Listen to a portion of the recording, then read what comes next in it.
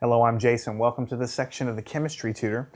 In this section, we're finally going to take the skills that we've been building over the last several sections and put them all to use. And that is, we're going to finally learn how to begin to balance these redox reactions. And you might look at me and say, well, what's the big deal with balancing? We've done balancing before. Who cares about that? It's got to be easy, right? Well, the trick is with redox reactions, it can be a little trickier than what you've seen so far. And the main reason, to be honest with you, is that most redox reactions that you're going to see in this kind of class anyway are going to occur in solution, which means that you're going to have ions floating around. Remember how we did the net ionic equation and we saw that you can have, you put potassium hydroxide or something in a water solution and mix it with some other stuff. The potassium hydroxide is going to dissociate, it's going to break down. You're going to have the potassium ions floating around and then you're going to have the hydroxide ions floating around. So if you do all these things and have these redox reactions in solutions, most of the time you're going to have ions floating around, which means charged entities.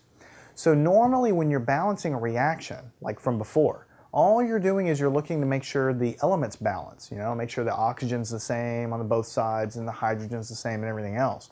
That's fine. But in a redox reaction, since everything is already broken down into ions, then you need to be able to look at the atoms and balance the atoms on both sides, the elements, but you also need to be very careful and balance the charge transfer, because that's really what's going on in a redox reaction. Remember, you've got something that's being oxidized, it's losing those electrons, and then you've got something that's being reduced and it's gaining those electrons.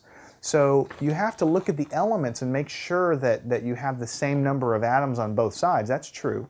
But if you're losing so many electrons from this guy here, and then another guy's gaining so many electrons, you have a second constraint. You have to make sure that those electrons that are being transferred are balanced. So it's very difficult to do that just by looking at a big long reaction when you have ions in solution like that. So what we're going to do, in all the methods that you'll find in your book and your class do, is you'll be breaking these redox reactions into these half reactions so that I can see exactly how many electrons are going this way and how many electrons are going that way in the other half reaction.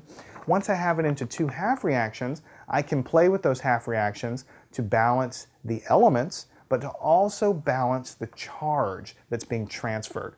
Because it's not balanced unless the electrons are balanced, because that's just the way life is. If you lose 5 electrons, something else has got to gain the 5 electrons. And if you don't take that into account, you're not balancing the thing correctly. So let's do an example. This is actually, believe it or not, a fairly simple example. Let's say we